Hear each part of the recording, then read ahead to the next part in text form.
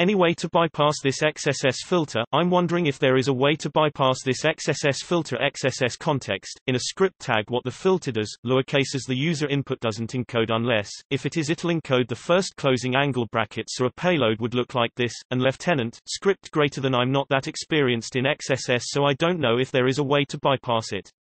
My thought right now is if there isn't, I'm going to hopefully try to find something that is being stripped from the user input and hope the stripping is done after the encoding of ECT gets encoded. Edit. An example, the only way I know how to break out of this is either to use, which I can't because it's escaped, or use to close the script tag, https://jsfiddle.net/1uch6nv2/closing parenthesis. An excellent resource for bypassing these kinds of rudimentary filters can be found on OWASP's Filter Evasion Cheat Sheet. This is a pretty terrible filter. Whilst I have no direct access to what you're looking at, if it is as described, then there should be no difficulty in bypassing it at all.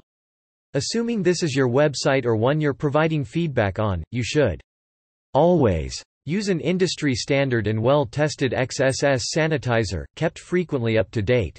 Examples, not endorsements, of ones you might want to look at: XSS, JS, Node, JS HTML Sanitizer, HTML Purifier, PHP HTML Sanitizer, Sanitize, Ruby HTML Sanitizer.